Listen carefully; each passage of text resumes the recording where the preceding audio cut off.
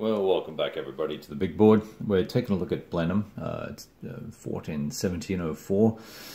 It's a new game called and a new system called the 7 hex system. This is volume 1. It's a 1 battle volume. It's published by Blenheim Games.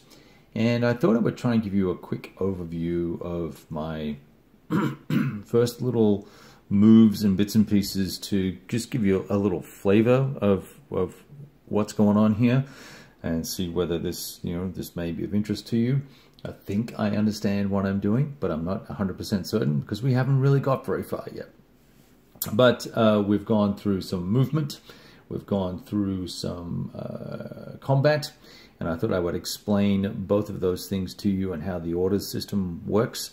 And then that might be a nice little introductory video, and then we'll do some gameplay video as we move along, or I'll write an AAR or something. We'll work it out. So sequence of play. Well, I guess first of all, you may notice there's these what we would call in the old days mega hexes, right? So 7 hex cluster, and they're each individually numbered. And so forces up to 6 stacking points or strength points can be in each hex. And so your movement is either within the megahex or from megahex to megahex, or area to area as they like to call it here, but I like the word megahex better. So with the sequence of play, you conduct strategic movement, then you roll for orders, and then you will do tactical movement, which may just be movement, or it may be movement to combat. And then after that, whenever you do move into another megahex of someone else's, or attempt to do that, you will have to resolve combat and go for it from there. So let's have a look at strategic movement first. So the first thing that you'll notice that there are some units here that have two units stacked, and they're in the center hex. And you've got some here, you've got some here. They are prepared and ready to maneuver, basically. They're ready to go off marching or attacking, as the case may be. And if I wanted to conduct strategic movement, I have to be adjacent to my leader or in my leader's megahex. And so I could grab these guys, and depending on who they are, whether they're cavalry or infantry, I would be able to move them from one megahex to the other by moving from one center hex to the next center hex. Now, depending on the type of strategic movement you're doing, you might be using all roads, or you might be doing, there's 2 other modes of movement as well in this. I'm just trying to look them up here right now so I don't butcher the facts, right? Yeah, moving solely along roads, moving without the benefit of road movement, and then what's called a redeployment. So there's a couple of different rules for each of those concepts, but basically you get the idea. And obviously you cannot move with strategic movement in any way, shape, or form into the enemy's megahex. But if you do move into range of the artillery can make ranged fire against you, and it is quite deadly, in fact. So we'll have a look at that at some later point in another video.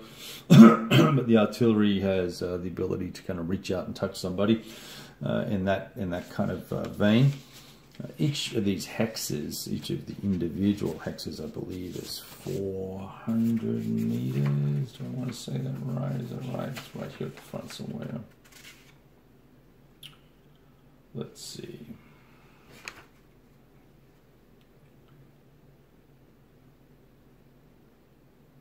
Oh, you said, wow, no, I can't find it. It was right here before. I was looking at it. We'll get into unit representation and other stuff later, but basically each infantry unit is going to be about 3 battalions or a dozen or more squadrons of cavalry, and 8 to 16 guns depending on the size.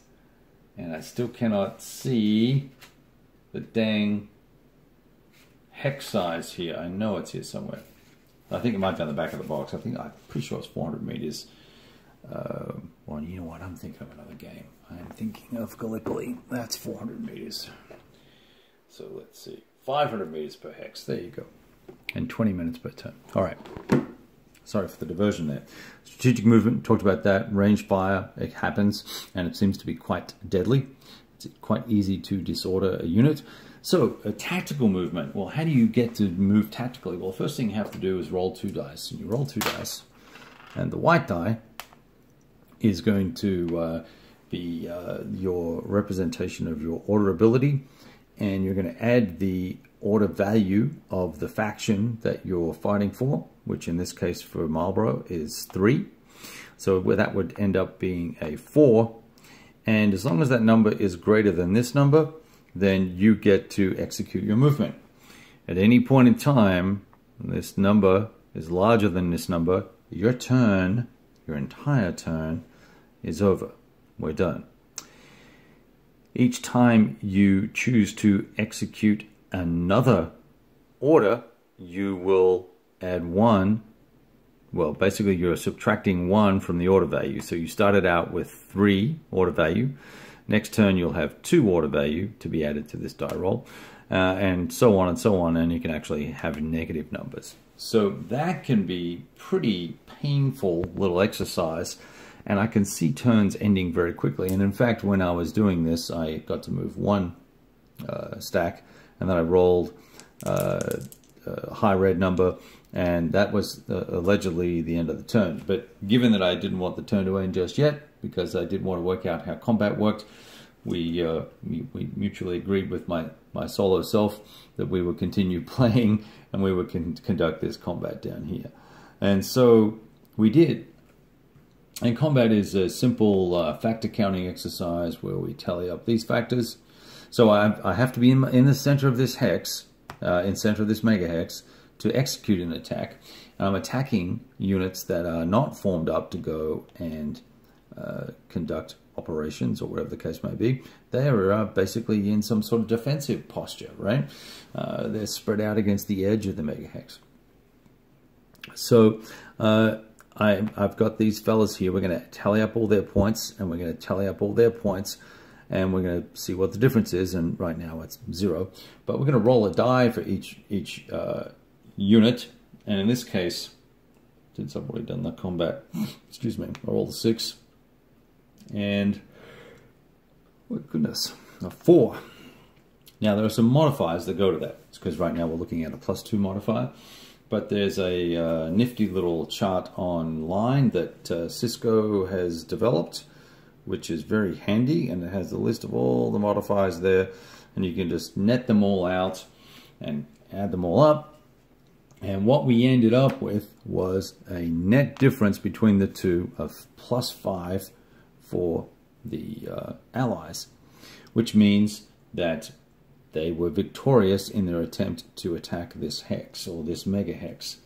So, because the net total was 14 versus 9, and the delta was 5. Now, to work out what the losses are, here's where we have to do a little bit of math. The losses were 5 was the delta. We divide that by 2, and we round down. So we are now going to take 2 losses. And then I'm going to look at the, oh no, I've already forgotten how I did it.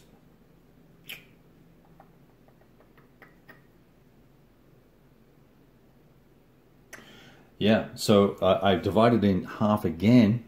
No clear reason why, but it just says you take the number of hits and that they're going to take and divide it by 2, and I'm going to take 1 hit. And then I'm going to roll a d6 and see what that number is. And in this case, I rolled a 2, and that is going to be, and we'll talk about that in a second. So these guys are going to lose a step. So they're going to flip over. And what's going to happen here is that I rolled this die, and I rolled a 2. My losses, the Allied players' losses, are depending on what I roll, will either, if I roll a 1 or a 2, I will subtract a hit from this number, all the way through to, if I roll a 6, I might add a hit to this number, and that would be how many hits they take. Well, because I'm going to subtract 1 from 1, it's going to be 0, so they're not going to have any effect. They're not going to have any losses for this particular attack. Now, because the difference in the combat value was 5 or greater than 4, these guys are actually going to have to retreat 2 megahexes. 1, 2. So we're just going to pop them out of frame, and these chaps will get to advance into the hex, into the megahex, and I believe they go into the middle of the megahex. And that, my friends, is how combat works according to me, and my very, very first attempt at working through the rules on this and understanding it. Some of the modifiers are the unit types that are attacking, whether they're platoon or battalion firers that are attacking, whether there are any artillery involved in the attack or the defense, whether we're attacking into a town or into or out of higher or lower ground or across a river, as the case may be. So it's all very standard stuff. But there are a lot of take a number and divide it by 2, and then take a number and divide it by 2, and take a number and divide it by 2 little processes you've got to go through here to get to a number. And it have a little bit of a challenge with that as to why that is the way it is. But suffice to say, there's a combat, and after combat that we would then move on to, in terms of sequence of play, we would continue on, and I would then roll to see if I got to move anything else. And here I probably would. I would get to move another unit. So as you can probably see, there's not going to be a lot of activity happening in a turn, and that probably explains why, although it's only a 15-turn game, I'm not sure how much is actually going to get done in this battle. Then we would look at morale, and we would look at command unit movement from there, so we get to move the leaders around and stuff like that.